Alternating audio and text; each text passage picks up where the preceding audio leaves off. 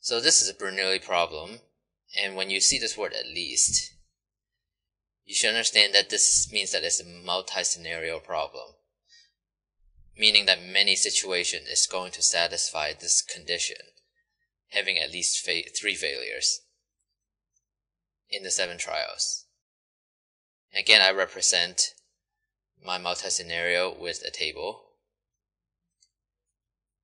Here is the number of success and number of failure.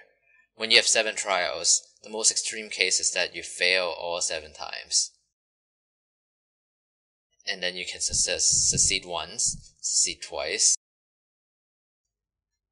3 times, 4 times, 5 times, 6 times, or 7 times. 4, 3, 2, 1, 0. So here I've represented the spectrum of all that can happen when you have 7 trials. We want to have at least 3 failures. So we're looking at 3 failures, 4 failures, 5 failures, 6 failures, and 7 failures.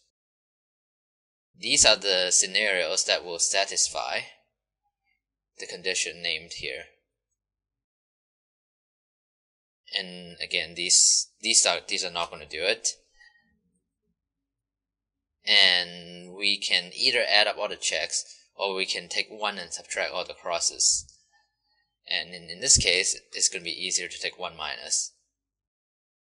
So what we're doing is we're taking 1 minus the probability of 5 success, minus the probability of 6 success, minus the probability of 7 success.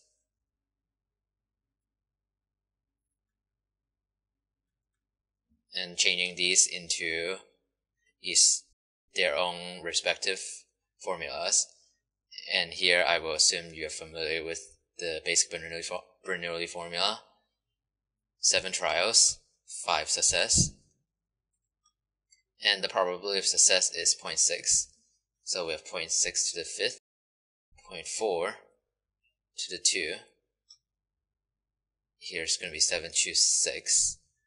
0.6 to the 6, 0.4 to the 1.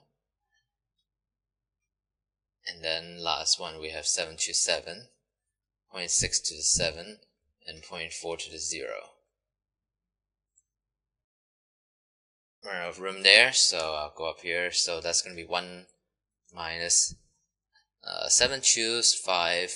That's going to be 7 times 6. That's going to be 21. So here we have 21 times 0.6 to the 5th times 0.4 to the 2nd. That's going to be 0.261. Here's 7,267. So 7 times 0.6 to the 6th times 0.4. That number is going to be 0.131. And this number, well, 7 choose 7 is 1. Anything to the 0 is 1. So we only have 0.6 to the 7th, which is 0.028.